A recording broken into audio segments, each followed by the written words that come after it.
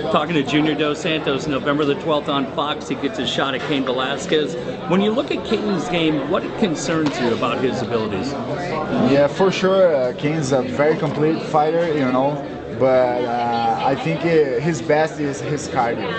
His cardio is amazing. He got a really good stamina, and I'm training very hard to be able to fight 5 rounds against him. But I don't think this fight is gonna need 5 rounds to go. Do you think he'll stand in exchange with you, or do you think he's going to try to take it to the ground? I think he's gonna try to take me down, but I'm training a lot of wrestling now. I think I'll be prepared to defend that takedowns.